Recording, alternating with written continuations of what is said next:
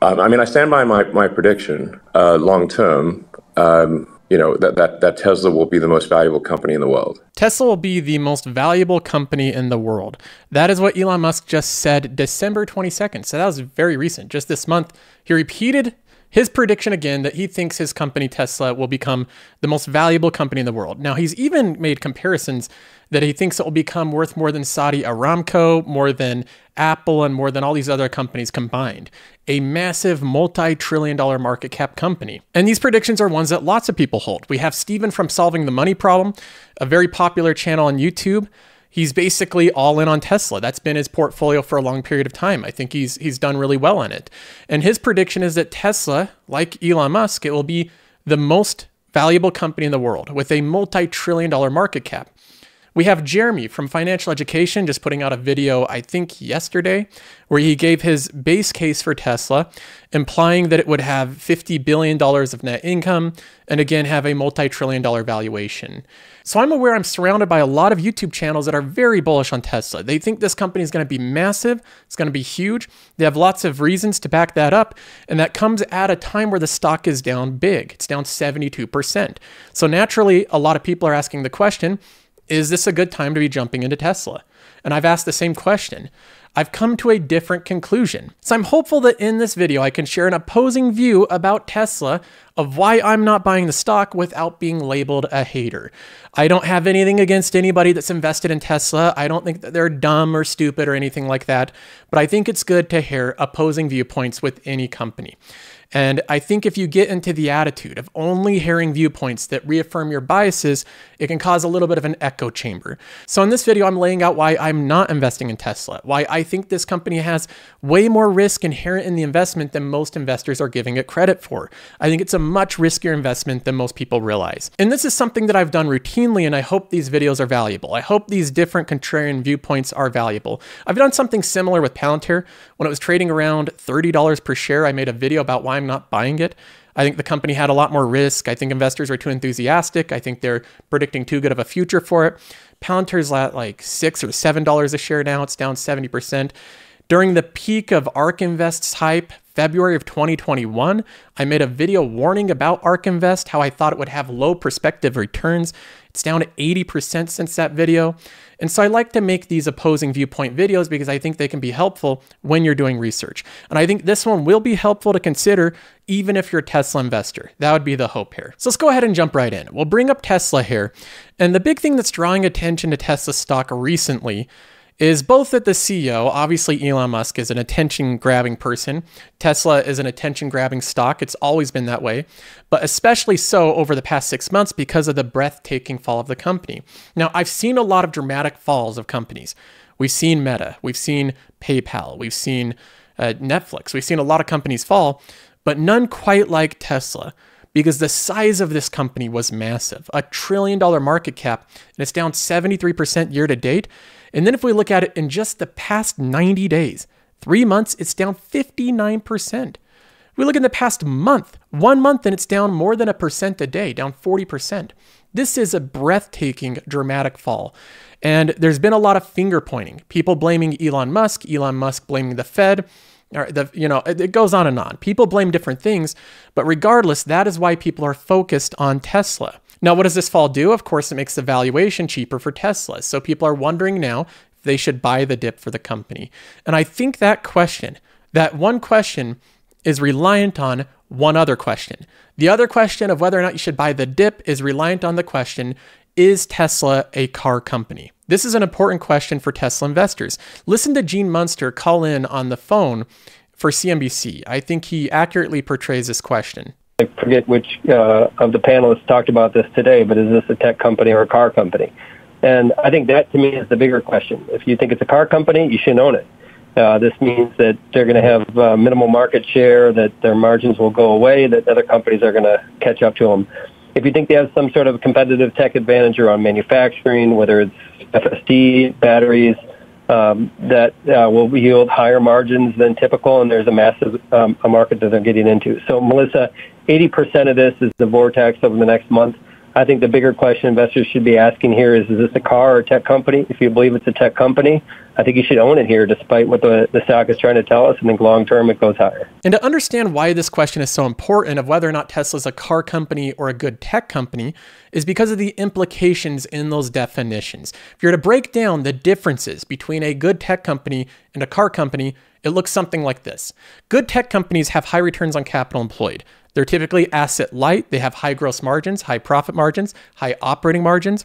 They have reoccurring revenue. They're highly scalable. They also have high barriers to entry, large network effects. They have lock-in, creating a moat. This is what defines a good tech company. Now, a car company, on the other hand, is very different. Car companies are not good companies, period. It's not a good industry, not a good place to be. Car companies have low returns on capital employed that's also very sporadic. Car companies are capital intensive. They face intense competition. They're highly cyclical. They're sensitive to the economy. They sell a product that's not a recurring purchase. Rather, it's a one-time lumpy expense that the lifespan can be extended for years during economic slowness. Overall, car companies are bad businesses, and they're different than tech companies. That is why they trade differently from tech companies. An example of this, a great example, is Ford, a car company. Ford trades at the same price it did in 1987, over 30 years ago. The only gains over that time period is basically the dividends it's paid, and that has not kept up with the market. Ford's earnings per share are not a compounder. They don't just continuously grow over time. Rather, they're highly cyclical and unpredictable. Ford's returns on capital employed overall are incredibly low, most of the time below the cost of capital. And more than that, they're also highly cyclical. This company never knows whether the investments it makes are going to be profitable.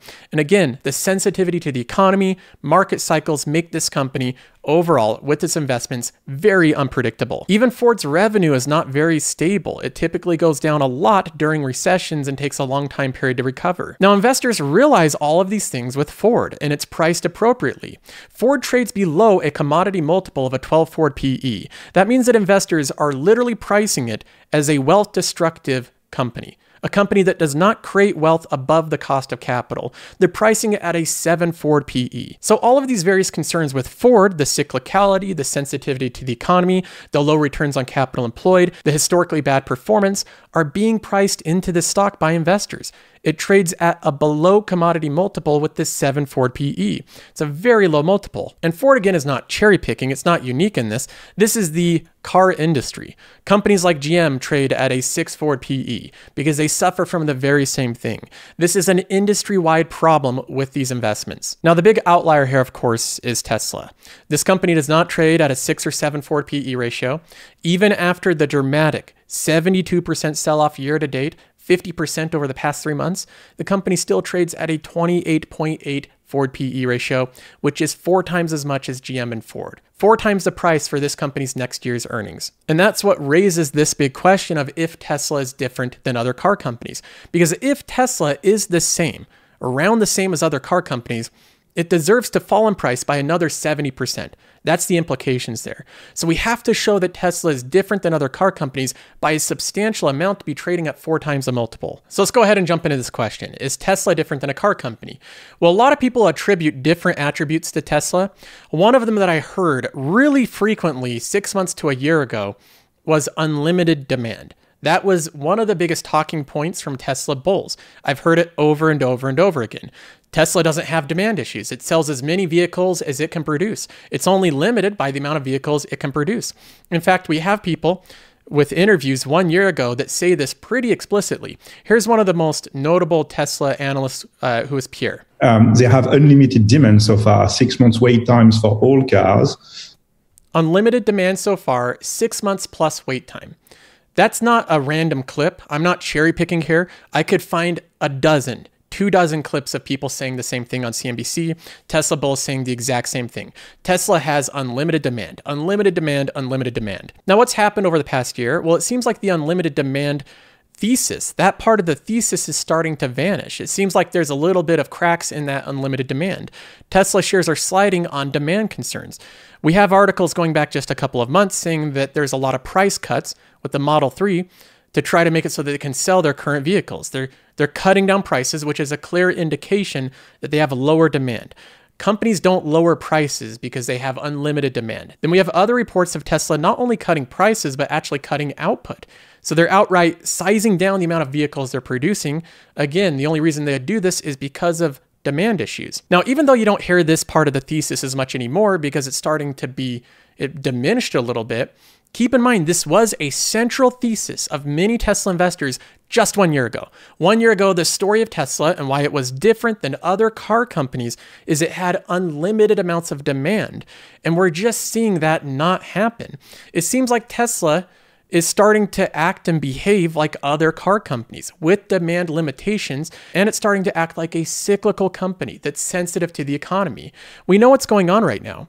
The situation has changed for the economy. We have the car dealership guy on Twitter that posts a lot about the car industry saying, imagine you're a 750 plus credit score rating, which is the highest score. Now imagine you come to buy a car and I offer you a 9% APR. Puke emoji. Rightfully so. Who wants a 9% interest rate on an auto loan? I don't need to say much more. High rates are killing the car business right now. They're crushing it. A year ago, the unlimited demand was closely tied to unlimited amounts of capital. You could get car loans for 1 or 2%. I have a loan for a car that is 2.1%. It's about as cheap as money can get. I get more in a savings account now. That's changed. That window of opportunity for all these car companies has vanished. The Fed jacked up interest rates so high, and it's going to take a while for them to come back down. And we're seeing this affect every car company, used cars, and the auto business as a whole. And what we're not seeing is Tesla being spared from these effects. We're seeing Tesla be affected by them with both price cuts and demand problems. We're seeing in the data itself, used car prices go down month after month after month. This does have an impact on the overall car industry. And I think a lot of investors are forgetting, if you can't get cheap interest rates on car loans and it goes from 2% to 9%, your car payment goes up dramatically. Most people can't afford that. They simply can't afford a $1,000, $1,500 car payment. They could afford a $500 one or a $400 one, but once it gets into the thousands, that is unaffordable for most families. And they're not going to be buying used luxury vehicles or new luxury vehicles when they can't get cheaper credit. Now, to add on to those concerns, that brings me to the next part. If Tesla is not a car company and it's a different company, a different entity, a really quality tech company, then it's not going to be as economically sensitive as most car companies. But I don't know if that's going to be the case. I really am unsure about that. I think Tesla may be about as economically sensitive to the economy as most car companies. Not only is it affected by interest rates, but economically sensitive companies have a wealth effect. We have home prices going down month after month after month. When home prices go down, it makes you feel poor. When you feel poor, you don't buy high-end premium vehicles. We have the stock market going down dramatically. The S&P 500 down 20+%, the QQQ down 30+%. That has a massive wealth effect. People feel poorer this year than last year. And again, if most people feel poor, most people are going to be more reluctant to buy premium vehicles. So I look at the whole situation here and I ask myself, is Tesla really that much less susceptible to the overall economy than most car companies? And I just don't know. But I think it's very risky, and I think most investors are assuming that it's not, when there's a good chance that it is, that it's going to be just as susceptible as most other car companies. Now we bring up the next point of the question, is Tesla another car company? One of the big moat advantages that lots of Tesla bulls have cited is that Tesla has a unique advantage with their gigafactories and with their manufacturing prowess. They basically are so sophisticated and so advanced with their robots and manufacturing process that they can manufacture these vehicles for a cheaper price, which raises their margins overall.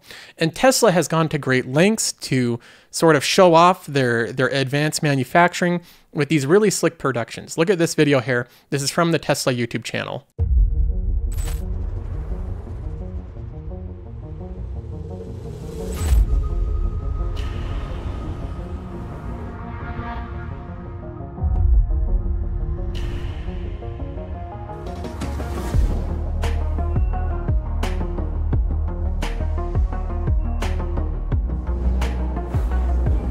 By the way, I just find this stuff so amazing and fascinating, what we're able to create. It is incredible. I have to give Tesla engineers and the robotic engineers, I mean, this stuff is just fascinating.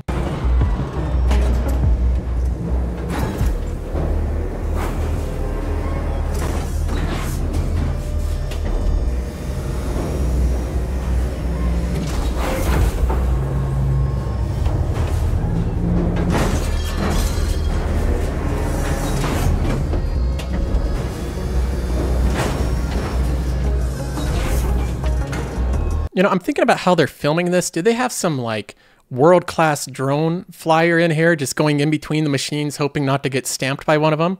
Impressive. They got someone good with a drone here. I really think so.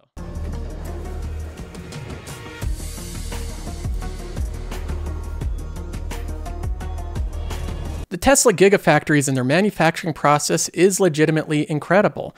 And I know why they would want to show this off, because it's incredibly impressive to show what they've done and what they've accomplished.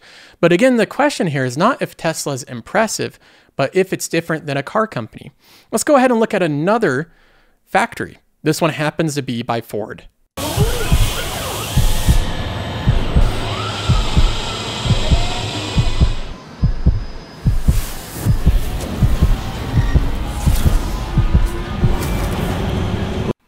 This is a walkthrough of a Ford factory by the YouTuber Jerry Rig Everything. And they invited him in. They don't have a fancy drone with an incredibly skilled pilot for that drone, but rather they just walked through and he filmed some of the process here. Now, it looks like Ford has like a different color schema here. A lot of it is this yellow and orange. But if you look at the robotics, I think it's pretty neat what Ford was able to do. They have, similar to Tesla, these gigantic hydraulic robots basically assembling every single aspect of the car. In fact, watching this entire video, you realize how little humans are doing now. Now, not only does it actually assemble it and build it, but he goes on to describe how this little robot here with that camera goes around and takes pictures of all the different parts of the truck to make sure that every single component is in the exact right spot. And if it's off by 1 centimeter, they'll have a human come and inspect it and look at what's going wrong with it, because they can actually do the checking with robots and cameras.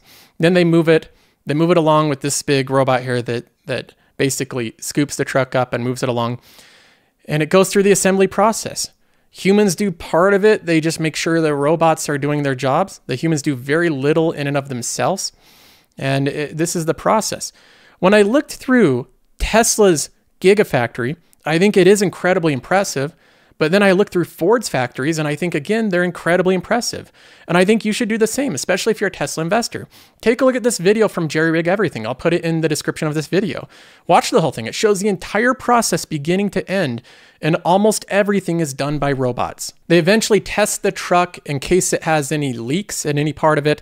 They actually spray it down with water just to make sure no part gets wet. And then after a test drive by an employee, that's when it's finally good to go. It's cleaned off and you have the Ford electric truck there. So when I look at Ford's manufacturing process and I see that it's also very impressive and almost entirely done by robots, I ask the question, is Tesla that much different than Ford even in the manufacturing process? Now, I'm no manufacturing expert. Maybe there's some differences I'm missing, but when I look at both the factories and the walkthroughs of both of them, it looks like almost everything in both factories is being done by robots, completely automated. And the big idea here that Tesla is entirely different than Ford because of the manufacturing process, I don't know. Again, it's something that I think is a little risky. I don't know how different they really are. To me, they look very similar. So we have the thesis part 1. Tesla is different than a car company because it has unlimited demand. I don't really think that's the case. I think we're seeing that Tesla is more similar to other car companies with limitations to demand and economic sensitivity. Then we have thesis part 2. Tesla is different because of its manufacturing prowess. Again, I'm not really seeing a huge difference there. Maybe I'm missing something, but they look very similar to me. Let's move on to Tesla thesis part 3, full self-driving. Tesla's a tech company and not a car company because of its advanced full self-driving and the availability, the capability of their cars to be upgraded even after you buy them. So let's take a look together at the full self-driving. This is something that really would separate Tesla from any other car company. Now, luckily through the magic of YouTube, we have some content and some video footage on this as well. From Marcus Brownlee's channel, it's a great tech reviewer, one of the most popular ones, but he actually did a full self-driving, full drive, like a 20-minute plus drive on his way from his home to work, where he films in his studio. And I really liked him doing this because I think that he gave a very transparent, honest review of this. I thought it was very straightforward, and he describes the pros and cons of it. Now, this is him on the freeway, and he says that the best part of full self-driving, where it has it down best, is on the freeway. But he still describes the challenges with full self-driving. Gets stressful. I'm going to show you actually what it's showing me on the screen, which is, it's kind of picking a spot right now. Wow, that is assertive. That was an assertive move right there. Okay. That qualifies as assertive. So he's saying it's assertive. Tesla, it was trying to get into this lane. It needed to, so it really cut in front of someone, a very assertive move. So he goes through this drive narrating it, and Marcus says repeatedly that right now, full self-driving would not be able to make this drive without his interaction, without him watching the vehicle. So even though it's called full self-driving, that's the label of it, it's not really full self-driving. It's more like a helpful tool to drive, but you still have to be on guard watching the car in case it screws up. In fact, in one part here that we're gonna watch, this is where he had to actually interject and take over the car because it was about to do something he didn't want it to do, something that would not have been good. Which is like 2 to 5 and then 5 to 2. Now it's going, this is not going to work if it doesn't see that it's, yeah, there's a cone here. There. It's not, yeah, with that. I'm taking over. So that was bad. There's a cone over there. I took over, and I also need to be back over to the right, which this car didn't. Now he's having to cut like across a huge lane into the second lane here. So I'm going to go back into the correct lane here. Now, again, I'm not trying to bash full self-driving. What they've accomplished so far is amazing, but this really isn't full self-driving. He has to be on guard and on watch the entire time he's making this drive. And in some cases, what I've heard from feedback from people I know personally that own Teslas, I have a couple friends and people that I work with that own them, they say that in some cases, full self-driving from Tesla is almost more stressful than just driving yourself. It's almost like having a student driver. It gets it right in most cases, but you still have to be on guard. You have to be ready to take over the steering wheel because they might make a dumb choice. And so you're almost on more guard and more stressed out than if you're just driving yourself. That's the feedback that I've often received. In either case, Tesla does not have full self-driving. Full self-driving would mean that you can punch in a location, you can recline in your chair, close your eyes, or you can recline and watch YouTube or Netflix and not even worry about the road. That's the true definition of full self-driving. Tesla simply isn't there. In fact, because the term full self-driving is a bit of a misnomer, it's kind of an overstatement for its capabilities, California has outright banned Tesla from calling it full self-driving, saying they cannot sell it under that label anymore. And that's one of their biggest markets. So the full self-driving aspect of Tesla is cool. I think it's very impressive, but I don't think it's a home run right now. It's not gotten to the last step of being totally, fully autonomous and not having anyone have to interact as it's driving. And at the same time, again, if we're asking the question between the Tesla and different vehicles, a lot of vehicles can aid drivers on the freeway.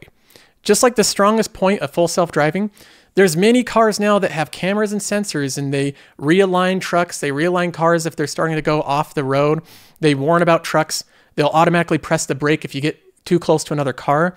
I've actually seen that happen, where a non-Tesla vehicle slams the brakes because a car in front of it is getting too close. Now, this probably is not as advanced as Tesla by any means, but it is there. Cars outside of Teslas are doing some of these functions. Now, again, the problem for Tesla right now is that if it's not full self-driving, then it's something other than full self-driving, and that has huge implications. Tesla cannot run a robo-taxi network. They can't have the massive economics implied in a lot of valuations unless they get to that end point where they really have fully autonomous, full self-driving. And at the same time, there's been a lot of predictions, a lot of promises from Elon Musk that this is right around the corner. This is back in 2014. Next year will probably be 90% capable of autopilot. Like, so 90%. The Model S and Model X at this point can drive autonomously with greater safety than a person right now. We're still on track for being able to go cross country from LA to New York by the end of the year, fully autonomous. But next year, for sure, we will have over 1 million robo-taxis on the road. I'm extremely confident of achieving full autonomy and releasing it to the Tesla customer base next year. Tesla will solve level 4 FSD.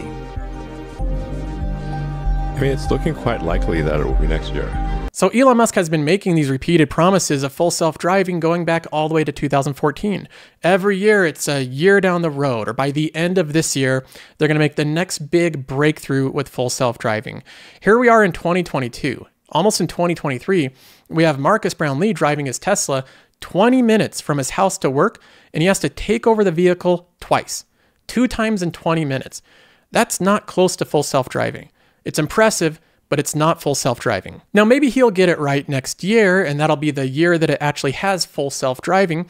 But as of right now, with the data that we have, people drive Teslas. not the car. The car does not drive itself, and people drive Fords. They drive Ford trucks. In both cases, people are driving the vehicles. People have their hands on the steering wheels. People are braking. People are looking through the windshield and making judgment calls.